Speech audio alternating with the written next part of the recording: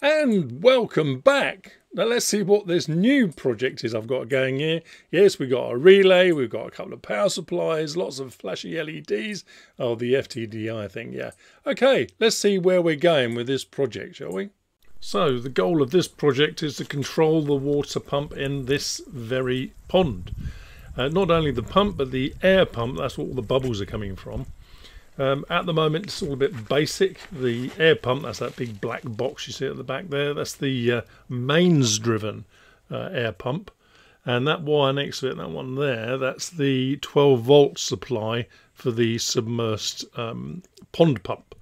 So at the other end of the garden, so right down there, you'll see the actual device, and it comes all the way up here underneath in this sort of tube conduit in there and through the wall of my workshop to the other side there, which then goes into this yeah, there's the wires coming out from that white conduit conductor. Oops. Yeah, ready for a connection. At the moment they're just hacked into this little manual time clock. It's all a bit basic really. It works, but you know, it's a little bit basic, isn't it? We want something a bit better. So the aim is to have a device like this. As you can see, it's a nice little custom PCB, a couple of power supplies on there, a few flashy LEDs. Well, it all makes it look good, doesn't it? ESP32 running the whole thing. There's my little dual 7-segment display, and at the top you can see it's all nicely wired up, and the mains is all over there on the right hand side. So the two power supplies, the two fuses, and all the mains connectors are at the top and to one side, and everything else is nice low voltage. Yeah, that's my little dual 7-segment display. And this bit down here that's blank at the moment, that displays the countdown when you manually switch it off via your phone. So let me just switch it off, and let me get the phone display up. There we are. I've hit turn pump off, and we get 10 minutes in which to feed the fish. Yeah, it's all pretty slick and basic. Okay, let's have a little discussion then how I designed this, why I designed it the way I did, and any issues along the way. I want to give a big shout out to PCB Way, PCB Prototype the Easy Way. More interestingly though, is that they're starting their PCB Way 5th PCB design contest. Yes, where you can get a free Pico just for entering. Let's see what that means for us. As you can see, they've got a huge website all about this, so let's scroll down and see what we can find. So for the timeline, the project design runs from the 1st of September to the 31st of December 2022. Then they'll be reviewed throughout January. All right, and the result will be on the 6th of February 2023, and that time will whiz round sooner than you can think, so get your project in quick. Now, what are the themes? Now, there are two specific themes here. There's one for next generation hardware, home automation, wearable stuff, or earth-friendly, say eco-type projects. And if your project doesn't fit into either of those, there's the free theme where you can do whatever you like. The first prize is $1,500 in cash plus a $200 coupon. I'll let you read those in your own time.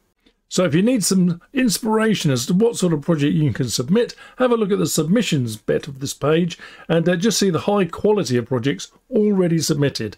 And make sure you get your project in. Remember, it's got to be in by the end of December 2022. Good luck with that, and let's hope you win.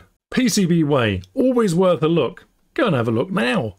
Right, now this is right at the beginning of the project that I'm recording this, because I've got all the components. As you can see, a few of them are scattered about here. The rest of them are in this box here. I designed the PCB. There's the paper version. And lo and behold, here's the real version that arrived today. Really quick from PCB Way. Once again, up to their usual quality. So I'm really happy with that. Oh yeah, danger. 240 volt mains on this board. Yes. Okay. Now, PCB is exactly as I've specified it. The bad thing about it is that I specified 2 errors to be incorporated into that PCB. Yeah, no, not deliberately, of course not. Now, the first error that I found was when I'd submitted the PCB having checked it umpteen times, so it's not an electrical failure. It's more to do with the ESP32, this thing that I'm using. In fact, any ESP32. Right, how do you know out of all these pins which ones are safe to use and which not? Well, I use a crib sheet, and here's my version, right? But let's have a look at the version that I cribbed that crib sheet from on the internet. It's from Random Nerd Tutorials. He's very good. The sheet I used was this one. So this is which pins are safe to use and which ones aren't, right? So I had a look down here. Well, you know, I printed all this off and all the rest of it. So I had a look down here, which ones were good, which ones weren't. And one of the pins I chose was in fact pin 2, this one here. And it goes, yeah, it's connected to the onboard LED, but that's it, it's okay to use. So I thought, great, I'll use it. And I am using it on my schematic, and it all seemed okay, except when I did some subsequent testing on my workbench over there, whilst that PCB was being manufactured, I discovered, oh no, mistake. Pin 2, although it's a standard GPIO pin, and is, yes, indeed connected to the nice blue LED on this device, if that pin is held high, when you want to upload a new sketch, it don't work. It never gets into that bootloader mode. I thought, what is going on? So, of course, you know, bit of investigation. The old Sherlock Holmes pipe came out. And what I hadn't read on that Random Nerds tutorial was this bit. Right, so right down the bottom of the page somewhere, it's called strapping pins, right? And it gives you all these pins here about if you set those particular pins to a particular state, you're going to stop your board going into that I can upload a new sketch state. And one of them, of course, is GPIO2. Yeah. And what I've discovered on the Espressive website, then, having found all this, I had to check it up. And Espressive say if you keep that high, it won't go into bootloader mode. Guess what I'm doing? So I'm going to have to make a change on the PCB now, which basically means cutting a track and wiring in it to a different pin, one of the pins I've got on here. It's not a showstopper, but the pin output comes out here.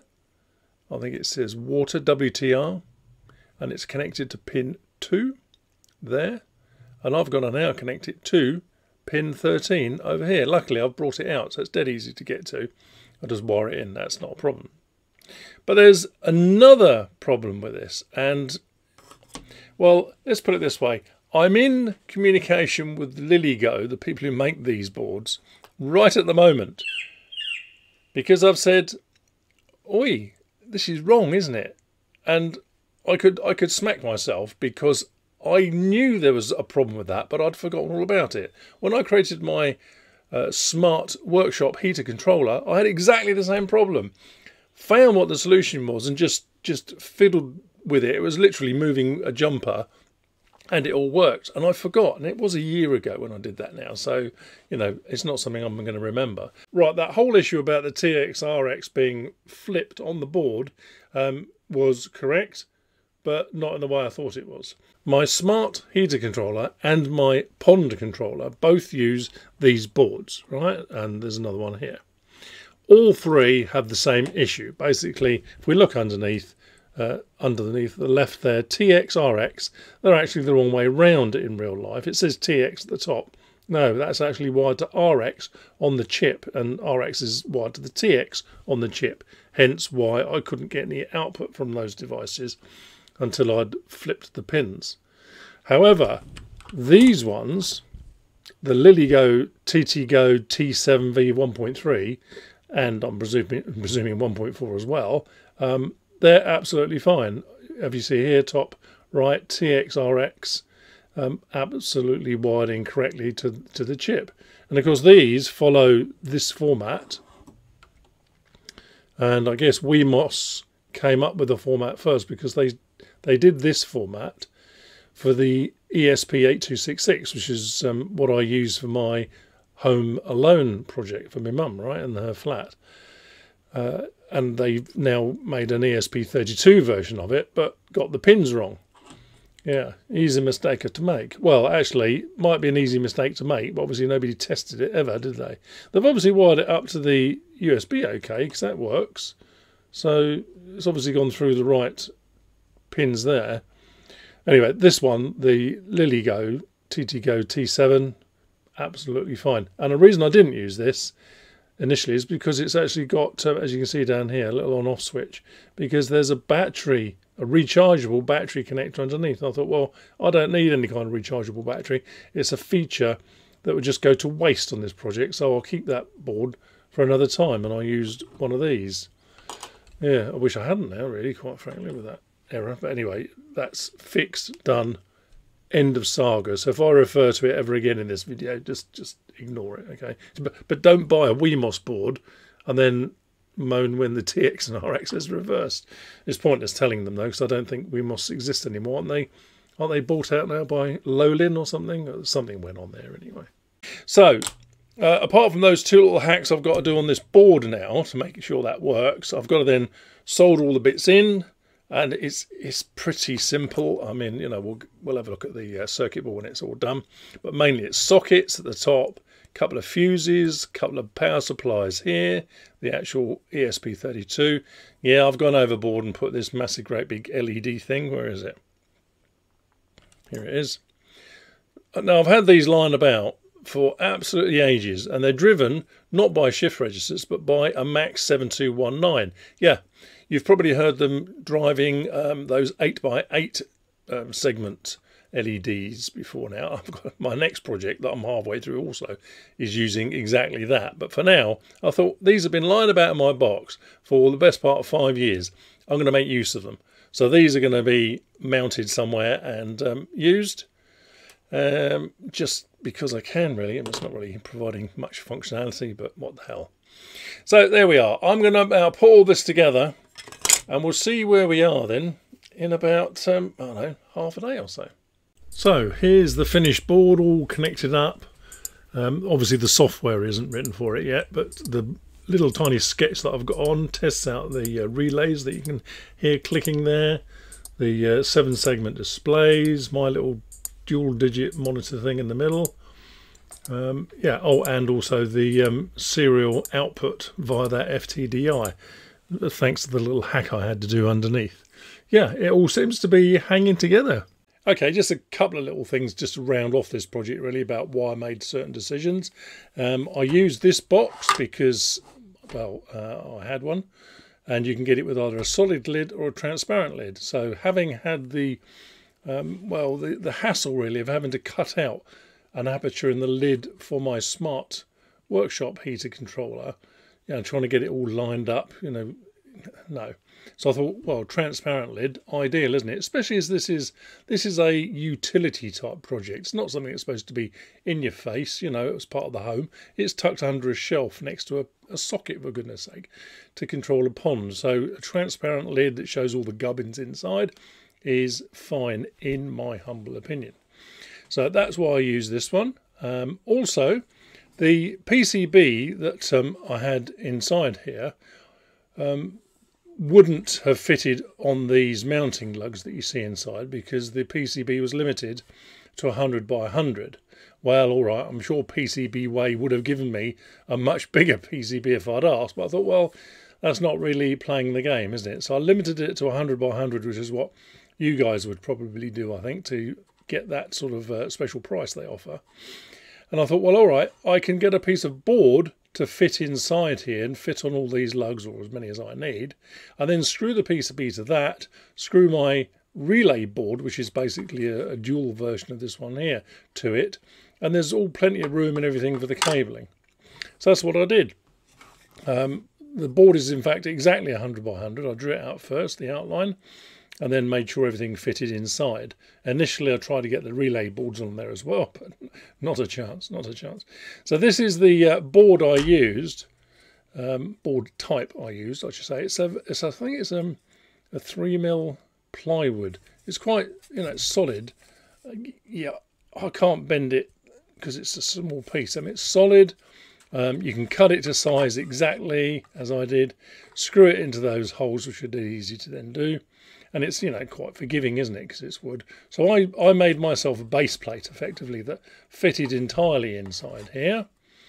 Screwed the PCB to that and the relay board to that on standoffs. So it's all very secure and easy to remove if I ever have to. And it turned out to be quite a cheap project. Yeah, not least because I wanted to use all the bits that I had already lined about my workshop to do this, and perhaps even use a couple of bits up, like that long 7-segment display, which quite frankly I had absolutely no use for elsewhere, so I thought, let's use it. Yeah, and of course in the software side of things, I'm using that timer, Anatoly Arkhipenko, was it? I think it was something like that, wasn't it? Using that partly, I think I could have used it some more actually. I'm still doing stuff in the loop on a regular basis. I think I could have fired off another task here to execute every 15 minutes, 30 minutes, whatever. But anyway, at least I'm using it. The fuses I used were they're 2 amp quick blow, 250 volts. Incidentally, if you're interested in the fuse markings, what they all mean, there's a little thing. I'll put that in the GitHub up there. I'll put that in the GitHub because I didn't know what FF meant. For example, very fast. Flink. Who's Flink? I don't know.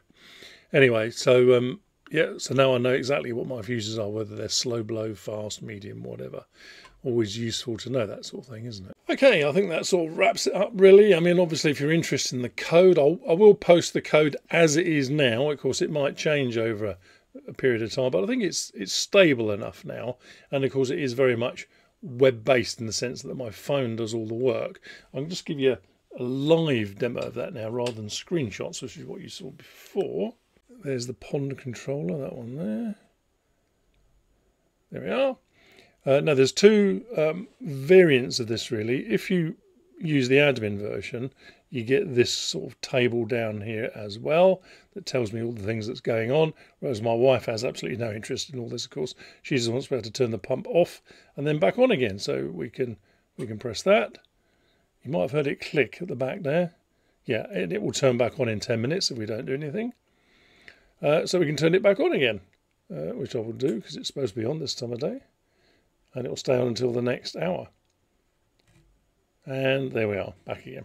Cool, yeah. That looks amazingly like my cat, that face. Okay, I think we're done. I better leave while the going's good. Anyway, if you've got any comments or questions about what I did, perhaps in detail, which I know I haven't gone into because it'd just be too much, wouldn't it? But if you've got specific details, how did you do this or why did you do that? What's your decision-making process for a certain bit of it? Let me know. Put it in the comments below. Yeah. And if you liked it, give me a like. Yeah, because I want that. Yay. Hey. Yeah, that one. And remember, if you like these sort of videos, subscribe and tick the bell. Ding, ding. Because if you don't tick the bell, you don't get notified even though you're subscribed. Crazy, isn't it? What's the point of subscribing? Yeah, I know. Let's all moan to YouTube about that. It's a 2-stage process, but there we are. Great stuff. See you in the next video. I hope you're finding these videos useful and interesting. There are plenty more videos to choose and a couple are shown below. And if you'd like to subscribe to this channel, just click on my picture below and enjoy the rest of the videos. Thanks for watching.